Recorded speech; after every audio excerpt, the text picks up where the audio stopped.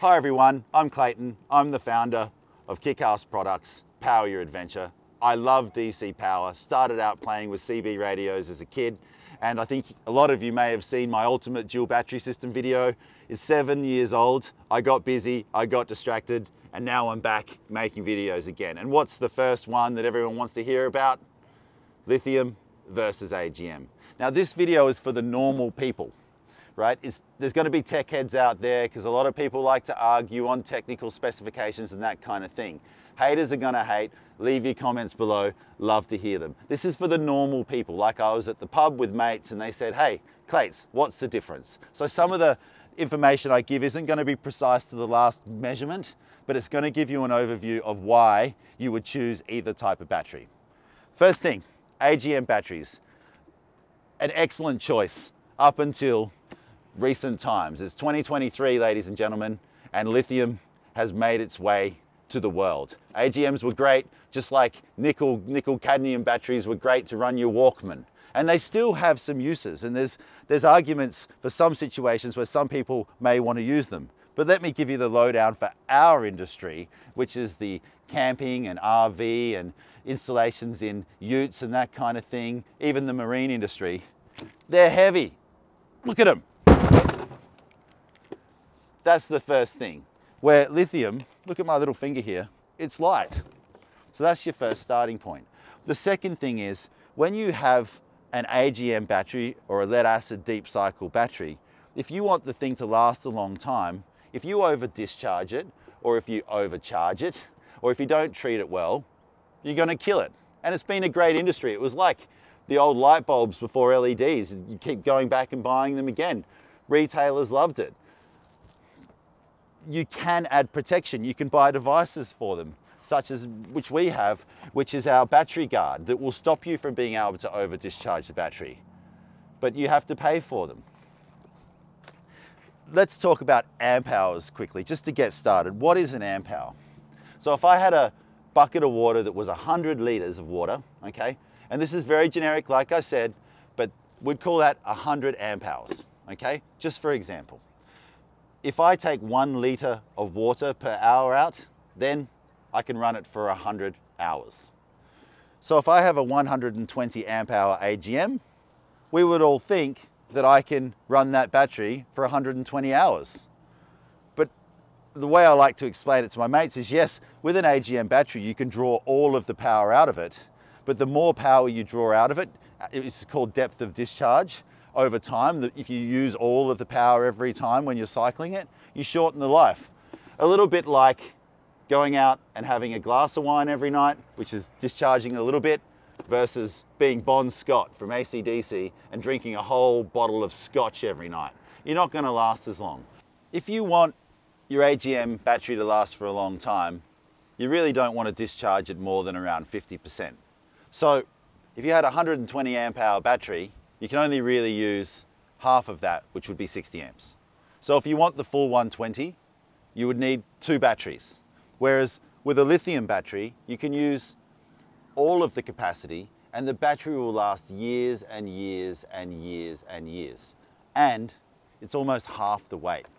So if you needed 2 batteries and they were roughly 30 kilos each, that would be 60 kilos to get that 120 versus around 15 to 17 kilos for the same amount of usable capacity in a lithium. So the weight is a massive, massive advantage. And you don't need to buy 2 AGM batteries. You only need to buy 1 lithium. So that's the thing that people really don't quite get. They think, I'll just get an AGM because it's cheaper, but it's gonna last like a quarter of the time. And they have to buy 2 of them if they want it to last even half as long as a lithium. So you're buying 2 AGM batteries, but then there's no protection. You can still overcharge the battery unless you go and buy other devices to protect the AGMs. And the thing that a lot of people don't really see when they look at the two, they both, if you look at the batteries, they're both just in a case, right? But you don't see that inside of a lithium battery, I'll open it this way, you've got all this technology built in. And one part of the technology that people don't really see that is actually quite expensive is the BMS. And this is an example of the BMS. So the BMS is a battery management system, and it performs lots of different functions. I'll start with the fact that it will protect the battery from being over discharged. It'll protect the battery from being overcharged. It has temperature sensors. They also have Bluetooth, so on some models, so you can connect an app and see what's going on.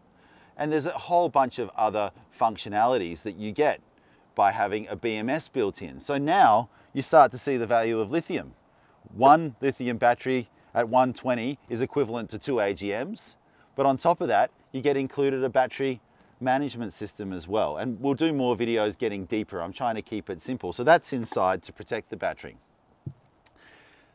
It's a little bit technical, but with an AGM battery, you can measure how much power is left in a roundabout way by the voltage. Because as an AGM battery discharges, the voltage goes down in a curve like this. So it goes from 13 to 12.9 to 12.8. And when you get to, depending on the battery, 10.5 volts-ish, the battery's flat. So you can just use a voltmeter, but it's still a pretty rough way of measuring power. An interesting thing with a lithium battery is it actually holds its voltage for a long time. It only reduces a tiny little bit, and then at the end, the voltage drops off. And that's why a voltmeter isn't going to give you an accurate gauge. So if you think about a petrol station, they measure how much fuel goes in from the fuel tanker, and then when you pump the fuel out, they know how much fuel's been taken out. And that will let the petrol station know, for example, how much fuel is left in the tank. And a BMS does that. It will calculate how much power is going in, how much power is going out, and it will give you what's called a state of charge. And that's why it's so important to have a BMS with your lithium battery, because it will actually let you know how much power is remaining in the battery. So this is a BMS. We'll do more videos about them, but they're amazing devices. One other thing that I will tell you about them, BMSs, they're not all made the same. You can look at this one's got a very big heat sink on the back to get rid of heat. And there's different BMSs that we use and others use in different batteries, but it's a place that people can take shortcuts and make the batteries cheaper. And that's because power has to flow through. So the more power flowing through a BMS, the bigger the BMS you're going to need. So some suppliers will only make one that can have 50 amps or 50 liters per hour drawn through the BMS. Others can take 100 per hour. So you've always got to check that when you're buying a lithium battery, because people can put a very small or cheap BMS in there that won't be able to handle that power output. So yeah, check out our videos to learn more about BMSs, but they're a fantastic device, and it really is the reason that your battery's protected and you're going to get years and years and years of life out of your lithium battery. And that brings up the safety. The safety of lithium batteries is a highly debated topic. And yes, in the early days, before what we use, LiFePO, LiFePO4 cells, which are very, very safe, there were different chemistries. And because it was new, just like electric cars, you think about the Teslas or whatever, one Tesla car catches on fire and the world knows about it. But every day, petrol cars catch on fire, right? Or more likely petrols. So, you know, there was a whole heap of media hype about that. Think about it with Tesla. The first auto-driving car crashes and it hits the news, but normal cars crash every day.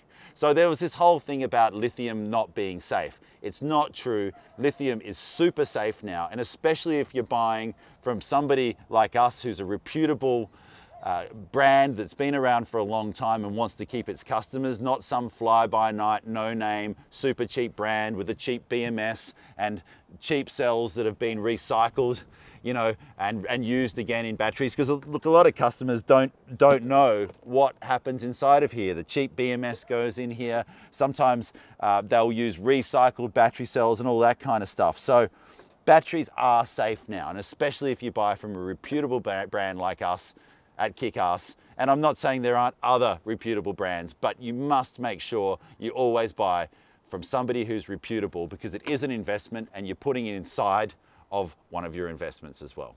Don't worry about the safety of lithium anymore. Lithium and LiFePO4 batteries specifically are very safe batteries.